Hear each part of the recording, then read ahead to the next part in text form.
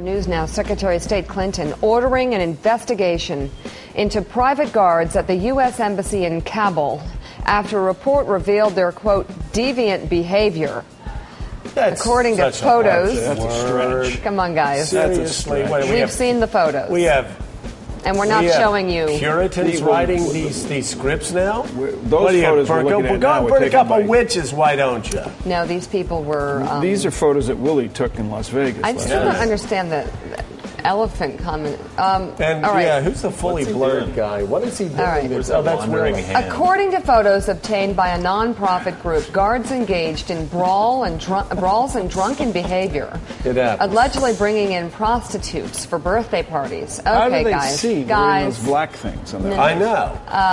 Everybody's talking about beer. I'm going to tell you right now, this is pretty serious stuff. According to the guard's own statements. Boy, that never happens in a war zone. I'm shocked. No, I'm shocked. I'm stunned. I'm deeply sad. This has never happened in the war zone.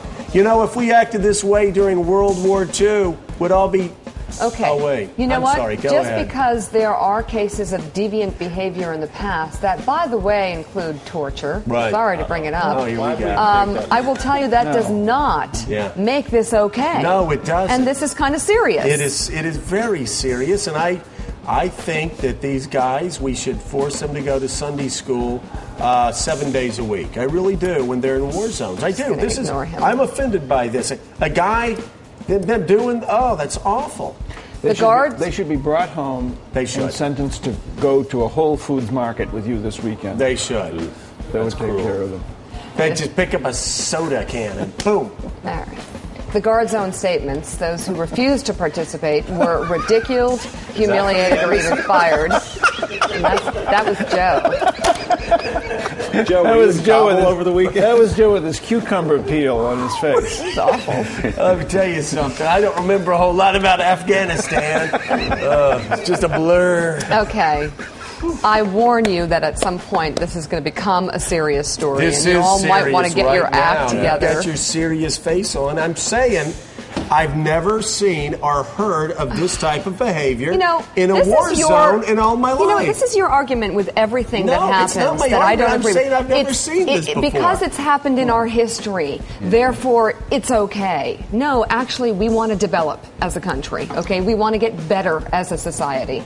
We don't want to torture people, and we certainly don't want to be bringing in prostitutes when we're in Kabul. Drinking beer at the and embassy. doing the elephant walk and drinking vodka shots off of people's body. That's, no, you use shot glasses. This has never happened before, right? World War II, our best... What does that have to do with whether or not this is okay? I'm just saying because this is such a shock. It's stupid. You know what I'm suggesting is we live in a 24/7 news culture now, and if we had shined the light on the good war, if we had shined the light on World War I, if we'd shined the light on a lot of different wars, we would have come home and got the Samsonite suitcases off and come home in 42 or 43. Oh, war is hell. Some very bad things happen in a war. So let's just overlook it? What are they doing? It's an escape valve. They're having a little fun. They're all Americans. Right. Bringing in prostitutes and... Okay. Great. I didn't do that either when I was in college. In case you come back with the question, I want to be very clear about all of this. Okay. He's an excellent professional. Guys, it's, you know what? Seriously, and this is what I've been talking about for some time. Those of us that actually know people that have been in war zones and understand what happens in war zones, understand that a lot of things that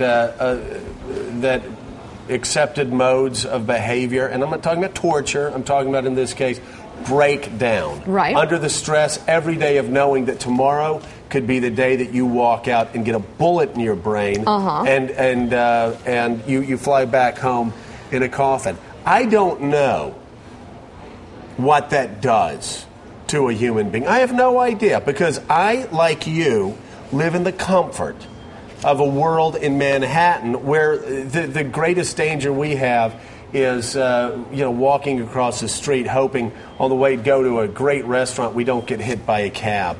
So I'm just a little less willing to judge what these people do.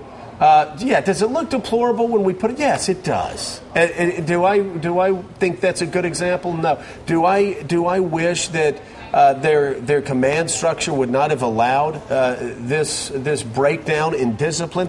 Yes, sure I do. Mm-hmm. But at the same time, I'm not going to sit here and say, oh, I am shocked and stunned that these guys are blowing off steam like a lot of guys do in fraternities across America. Well, if you would give me a moment to disagree with you, that would be nice. Well, because Mike Barnicle is going to disagree with me if you're the first. Secretary of State, and you get this report and these pictures, I would say you're what not going to Hillary call Clinton this said. deplorable, and you're not going to look. Oh, sure I would. Sure I would. But you're going to also factor into it. These are private contractors that we're showing that. This is not members of the American military. Mm-hmm. But look at, fine, the pictures are deplorable. You don't like to think about those things going on. Everyone understands that. Terrible. But it's not that big a leap between deploring these pictures, deploring this kind of conduct, and saying, oh, by the way, let's reinstitute that no smoking ban. Among the military in war zones. Let's not let our soldiers smoke. Yeah. Seriously. I mean, let's get real here. Lord. My God, these things are going to happen. These things are going to happen. And you're the Secretary of State, and you're going to say that? Or no, I'm going to say it's deplorable, but I'm also going to say these are private contractors. It's not members of the American military conducting themselves like this, behaving like this. These things happen. I mean, if you're Secretary of State, you make the statement that Hillary Clinton made, and then you get on the phone and you call whoever's in charge over there in this area. You go, hey, jackass, would you do me a favor? Yeah. Don't embarrass me again like this. Exactly. And maybe you fire a guy at the top. But do you sit there and, put on sackcloth and ashes and say this is a worse thing that, no. It's not the worst thing that's ever happened in wartime, at least as far as I've seen, but it's pretty bad, and it shouldn't be. I don't think it's a joke. Sorry, guys. It's not a joke. I'm sorry. No, you don't have to apologize. It's not especially when it involves, and you haven't seen the other pictures that are far more serious. I know. But bringing in prostitutes. It's gross. It's gross and it's sad, and it's a situation that we have to think of in terms of the big picture and how long we want to be there. Here's the lesson. Here is the lesson. And this is the this is the Buchanan lesson. Why First of all, even try? Don't record your conversations in the Oval Office. But if you do record your conversations in the Oval Office, burn the tapes. Mm-hmm. Secondly, don't take pictures. If you're having a fraternity party in Baghdad, don't take pictures. Seriously, what do they think? They're putting it up on Facebook? Here's another thing, kids. Don't put your pictures up on Facebook. Just don't do it. It's going to catch up to you. Seriously. Harold, when you threw these kind of parties in Congress, did you have people take pictures? I did not do that either when I was in. We didn't take pictures. There's no stuff on Facebook.